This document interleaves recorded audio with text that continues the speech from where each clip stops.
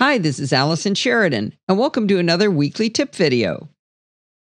Recently, Richard Baker did a fabulous tutorial for the app Notability from Ginger Labs. They've added a couple of great new features that I'd like to tell you about right now. I'm going to start by using the pen tool, and let me just draw a scribbly line. That's a normal line in Notability.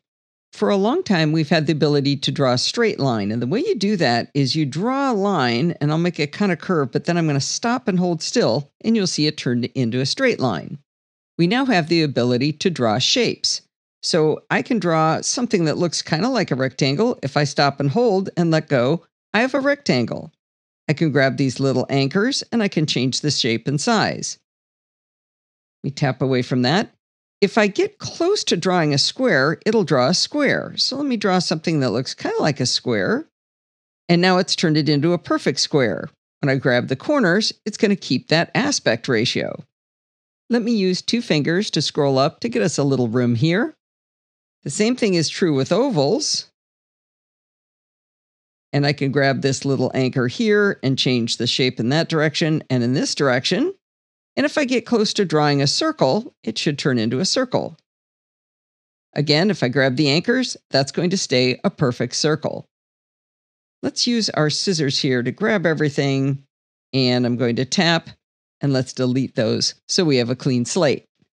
There's a few other shapes we can draw. We can try to draw a triangle. Let's see, I'll draw something like that. And if I grab that corner here, I can change the shape.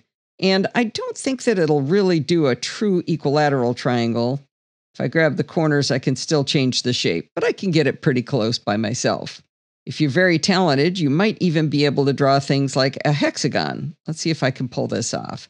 I'll draw it like this, and I'm very carefully going to stop. And I didn't get it that time. Let's try it again. There we go.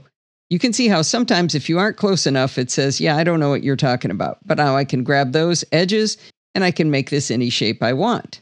Let's select all of these again with our scissors. And we'll select all that. I'm going to tap with my finger and then I'll tap delete. Another big feature they've added is the ability to make curved lines. That's just a quick preview of one of this week's Apple-related tutorials from ScreenCastsOnline. ScreenCastsOnline is your premium source of Apple-related video tutorials. All of our members get access to brand new, up-to-date tutorials each week, as well as unlimited access to our entire video archive full of Mac and iOS-related tutorials. You can stream and download all of our videos on your Mac, iPad and iPhone, and even your Apple TV using the members-only ScreenCastsOnline Apple TV app. Membership also includes a complimentary subscription to the digital ScreenCastsOnline monthly magazine, published each month and packed with videos, articles, reviews, as well as hints and tips covering all aspects of the Mac, iPad, iPhone, and all of the other fantastic Apple products. So, if you're ready to start getting the most out of your Apple devices, visit ScreenCastsOnline.com today and become a ScreenCastsOnline member.